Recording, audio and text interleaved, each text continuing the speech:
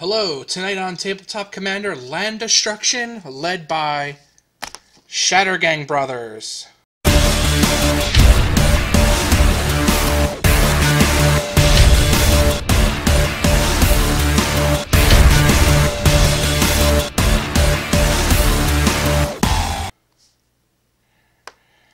Hi everyone, and welcome to another reboot video. This is my Land Destruction video that I had previously done. It is Jund in color, red, black, and green, and it is intended to destroy all of your opponent's lands, and basically it's a stax deck.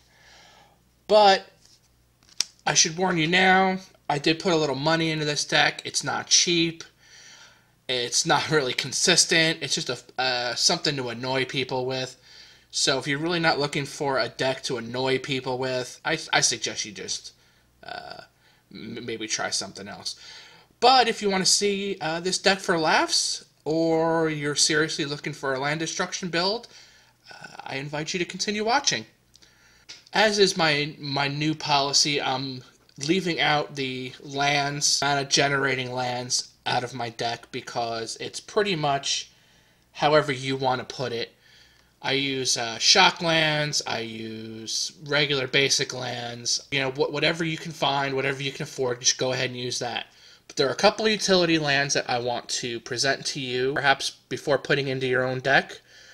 First, I have Strip Mine for its land destruction, of course. Wasteland, again, land destruction. Glacial Chasm, this is good for protecting. Bajuka Bog for some grave removal, because everybody plays something to do with the grave, so we may as well try to remove that for them. I play one Planeswalker, Garruk Wildspeaker. He is there for mana ramp as his 2 untap land ability, and his -1 green 3/3 beast creature token ability. Because we play green going into enchantments, we definitely play Sylvan Library.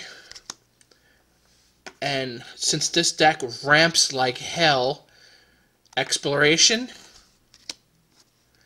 Burgeoning.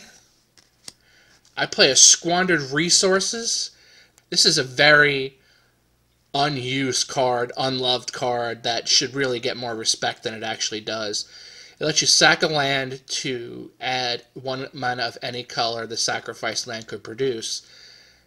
So basically, it, for 1 turn, for the price of your lands, will double how much land you have, or double how much mana you have. This is excellent for when you're getting ready to destroy a massive number of lands. Hammer of Perforos. This is in the deck for haste, as well as the creature tokens. This also works well with Shattergang Brothers. I chose Shattergang Brothers because of this card, and because of Tireless Tracker, which you'll see in a few minutes. This will let me get rid of nasty mana rocks and stuff that my opponents play to keep their mana down. Eternal Witness, because we're playing green, and again, always play Eternal Witness in green. Wall of Blossoms, for some good protection and some card draw. Birds of Paradise for some mana. Solemn Simulacrum, because this is Commander and everybody plays Solemn Simulacrum. More Fetch with Sakura Tribe Elder. Sylvan Safekeeper lets you sack a land and give one of your creatures Shroud until the end of turn. Very, very handy dandy. Continuing in creatures, Tireless Tracker, as I mentioned a moment ago, it'll make clues, and with those clues, you can sack them to destroy mana rocks with Shattergang Brothers. Genesis, for getting our big beats back out of the graveyard if they're killed, as well as stuff like Eternal Witness and Tireless Tracker. Centaur Vinecrasher, this is one of our big beat cards. Basically, we want to wipe the board, drop this guy on the same turn, and just pummel the hell out of everyone. Terravor, same thing as the Centaur Vinecrasher. The Gitrog Monster, also known as the Gitrog Frog or the Frog. I've heard him just called so many nicknames. This is for drawing, for playing extra lands. This deck plays a ton of extra lands every turn. So he's just one of them. Azusa, same reason. Azusa Lost but Seeking, playing extra lands each of my turns. Mina and Den Wildborn, same reason. Oracle Moldiah, same reason, playing extra lands. Realms Uncharted for snagging up some lands. Get those Strip Mine and all that good stuff out. Magma Quake, because people's planeswalkers and creatures get really annoying and we need a little bit of control. Reclaim for getting stuff back. Crop Rotation, use this to get your Strip Mine out. Worldly Tutor for searching up one of those big beats when you need one. And we have Mana Crypt, Soul Ring, lots of mana rocks, Chrome Mox, Mox Opal, Lotus Petal, Darksteel Ingot, Obelisk of Jund, Rakdos Signet, Gilded Lotus, Felwar Stone. Are we done yet? Nope. Everflowing Chalice. There we go. Lots of mana rocks. Ramp the hell out of this deck. Horn of Greed, because I guarantee you will be playing way more lands than your opponents, and this is huge. Scroll Rack for some drawing of extra cards, sort of a pseudo Jace the Mind Sculptor. Moving on, Sensei's Divining Top, because every deck needs a Sensei's Divining Top these days.